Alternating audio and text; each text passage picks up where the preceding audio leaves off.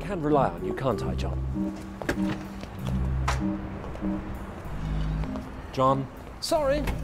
Miles away. Wondering what I might have for dinner. What do you think? Fish? God, you're a difficult bastard. Mike, don't say that. Doesn't suit you. You are the nicest man in the world. And you're the most disrespectful, disagreeable, objectionable, obnoxious and annoying man in the world. That's right. And I fought very hard for that title. Wasn't easy to wrest it away from Michael Winner. John, this is important.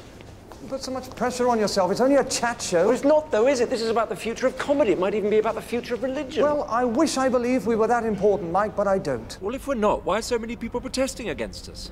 This must be Harry. Try to be nice. Of course. Hi, Harry Balls. Lovely to meet you, Harry. Harry Balls.